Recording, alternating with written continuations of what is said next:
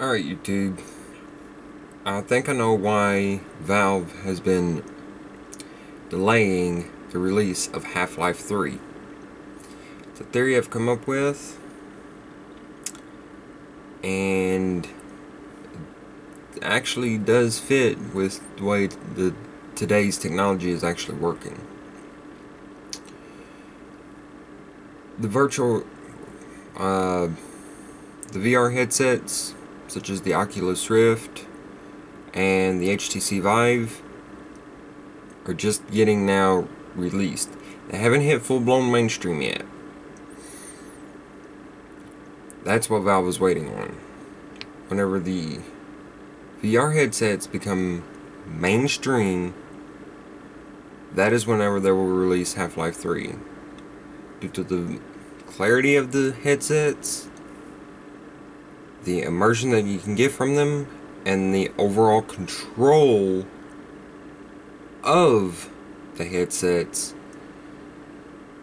you would actually have a much deeper immersion in the game than ever before.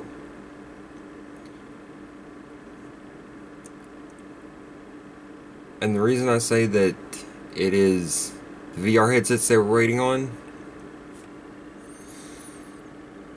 Half-Life 1 comes out. AGPs come out at about the same time.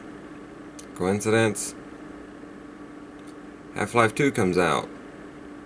Much better source code, bigger source code. SSDs start becoming cheaper. Coincidence?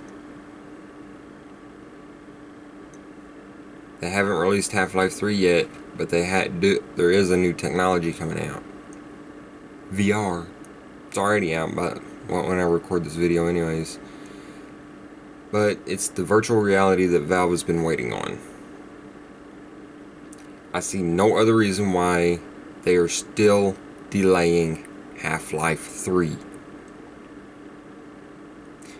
There's no reason for Valve to delay Half-Life 3. I like playing it. I like playing Half-Life 3. Well, I like playing the Half-Life series in general. But I actually want Half-Life 3 to be released.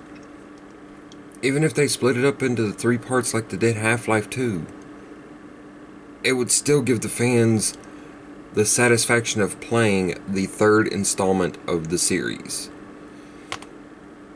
And they left us on a cliffhanger on Half-Life 2 Episode 2.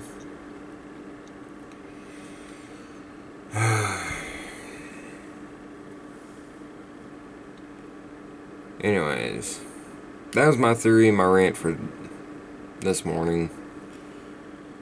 I'm just gonna leave it at that.